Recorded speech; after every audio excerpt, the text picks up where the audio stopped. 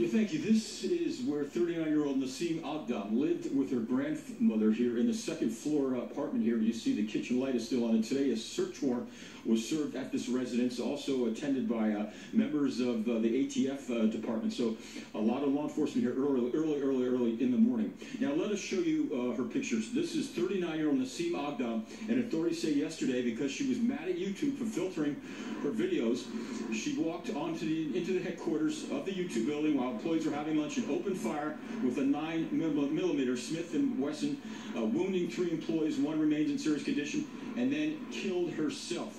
Now, police in Mountain View, which is near San Bruno, the headquarters of YouTube, said they made contact with Agdam sleeping in her car early Tuesday morning, reached out to her family, and they claim that the family said there was no indications that she was capable of violence or if she was in fact mad at YouTube. But the family is not happy with the way the police handled this case. Take a listen. They said she was angry of YouTube, so be careful. And police said we are going to watch her, but they didn't watch her. Are you guys angry with the police? Do you blame the police? Should they have done more? They should watch. Do you feel like the family did everything? Happen.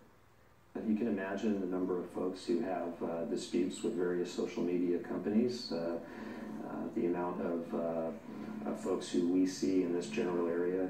There was nothing by her body language, her conversation, her demeanor, or the information that we received from the family that suggested that we should handle this in any other manner in which the officers handled it.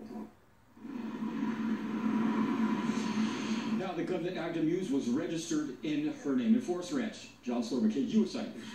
All right, John, thank you. Investigators are looking into a deadly Marine helicopter crash near El Centro.